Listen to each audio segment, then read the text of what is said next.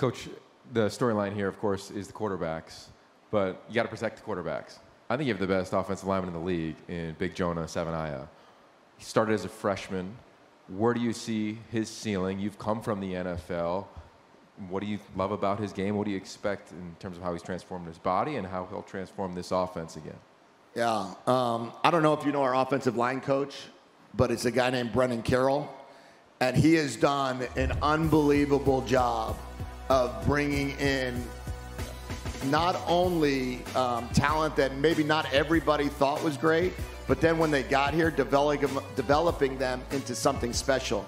We have our left tackle, I believe will be a first-round pick, Jordan Morgan. He returned to us for his final year, got his degree, and decided to be a graduate and stay with us. Jonah Savaiinaea, Coach Carroll found really a very not recruited player, under-recruited. And he was a freshman All-American last year. I'll never forget this. Chris Furster, the offensive line coach of the 49ers, came to a practice. And he's about a 30-year coordinator and offensive line coach. And he goes, "That's an NFL player." And I go, "That's a high school senior."